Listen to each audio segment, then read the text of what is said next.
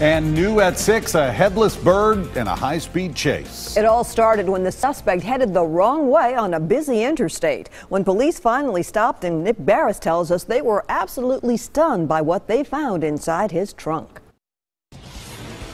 These days, there's any number of reasons why someone may decide not to stop for a police officer.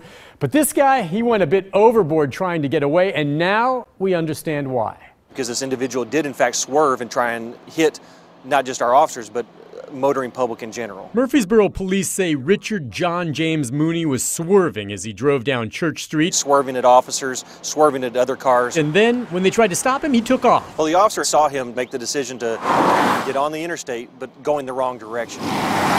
Immediately alarmed the officer. He did everything he could to try and warn other people that this person was driving the wrong way on the interstate. After the suspect got off the interstate, he led officers in a pursuit at high rates of speed throughout the entire city. Eventually, Mooney pulled off the interstate and then wrecked his vehicle downtown. The suspect hit the curb, his car was disabled, and he jumped out and ran from the officers. They were able to catch him after a short foot chase. Officers arrested Mooney for DUI, but wondered why he was so desperate to get away, so we searched his car, and inside of the car we found a decapitated turkey buzzard.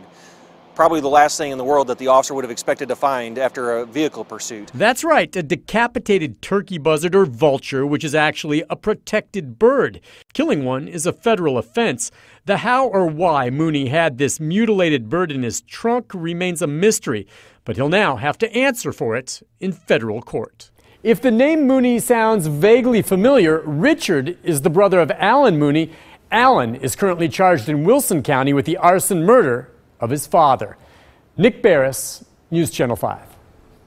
Turkey vultures can weigh up to 4 pounds with a wingspan of 6 feet. Some people may consider them a nuisance, but it is illegal to kill or capture one without a permit.